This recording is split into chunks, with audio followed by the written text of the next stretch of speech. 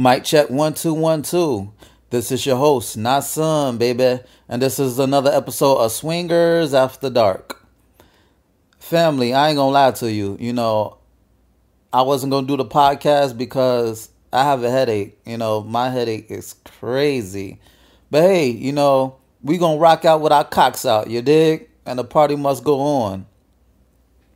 And I want to answer a question that some people have pertaining to the lifestyle, the swinger lifestyle.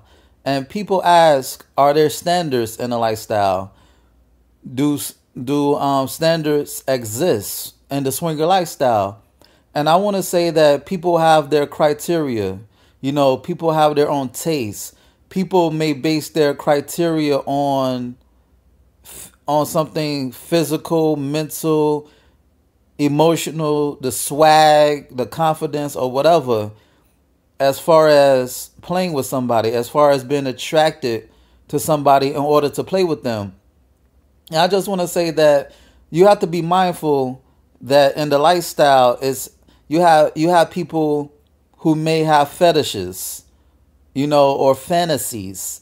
People may do something at a lifestyle party that they wouldn't normally do in their quote unquote regular lives. You dig? Like for me, for an example, I play with women at a lifestyle party who I probably wouldn't even look at once on the street. That's not to say that I'm a fuck everything moving, because that's not true. I still got standards, and I can't extort my dick. You know what I'm saying? I can't bribe an orgasm. Shorty, she still got to get me hard in order for me to fuck. You dig? And I say that to say that when you go to a lifestyle party, the atmosphere may be so contagious. The sexual energy may be so overwhelming that you may find yourself fucking somebody that you probably won't even fuck outside of the parties, just on GP, just because, that person, you might have saw something in that person that you might have overlooked otherwise. You know what I'm saying? Like, I bone chicks who I wouldn't play with outside of the parties. But hey, when my dick is hard and the pussy is wet, we gonna make magic. You know what I'm saying? And are there standards? Yes, people have standards.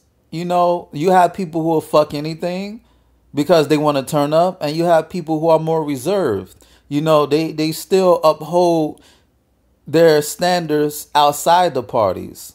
You know what I'm saying? It doesn't matter that they're in the lifestyle. They still gonna have them same standards. You have people who are like that. So we're in a judgment-free zone in the lifestyle. We would like to think that the lifestyle is non-judgmental. You may have people who have these grandiose ideas of who they want to play with. I'm going to tell you what. I'm going to tell you this, rather. Halle Berry is not walking through them doors. Freaking Brad Pitt isn't walking through them doors. Idris isn't walking through them doors. You dig? Cindy Crawford isn't walking through them doors. And I say that to say that your standards may be so high that you may not see anybody at a lifestyle party that you want to play with. And it's like, yo, humble yourself, because you may not be somebody's cup of Henny as well. I say get it while the getting is good. And if you hold yourself to a certain standard, to this highest standard that you're clotheslining angels, that you're going to miss out in the diamond in the rough. You know what I'm saying? I'm not saying that you should just fuck anything just because you're at a lifestyle party. But all I'm saying is that, don't overlook somebody because they may not be your cup of Henny. At least have a conversation with that person. See where that person's head is at. Just don't dismiss the person because, hey, that person might give you the greatest fuck known to mankind. You know what I'm saying? So, to my people out there, I'm not saying that you should lower your standards, because I'm a firm believer that you should go after the apple on top of the tree instead of the apples laying on the ground. I don't bone the chicks that you see walking aimlessly in the hallway looking for something. I go for the gusto. I go for the top notch chicks.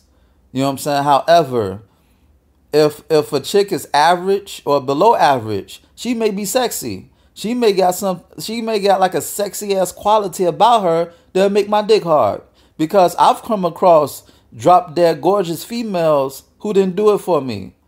You know what I'm saying? They didn't do anything for me because there's a difference between beauty and sex appeal. You could have beauty, you could be gorgeous, you could be drop dead gorgeous. But if you don't have that sex appeal, then it's like all of that doesn't matter. If you don't have swag, if you don't have style, if you don't have finesse, all that beauty doesn't mean anything. Cause I've seen short dudes, fat dudes, average looking dudes. Yo, they fucked the whole party because of their swag, and they got more ass than dudes who are muscle bound, dudes who are ripped, dudes who are diesel. You know what I'm saying? Dudes who got six packs like a damn washboard abs. You know what I'm saying? They got ripples on their abs. You know what I'm saying? So it's all about your swag. It's all about your conversation. It's all about your finesse game. Sexy has to ooze out of you. It's your aura that's going to get you play in the lifestyle. And I know I've diverted from the original topic, but at the same time, it relates.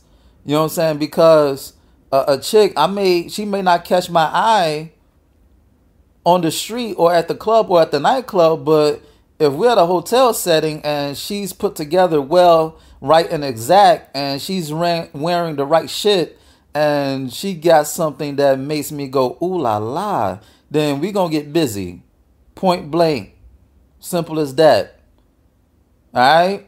So, to my people, I'm not saying that you should lower your standards, but don't put the bar up so high that you're gonna be disappointed.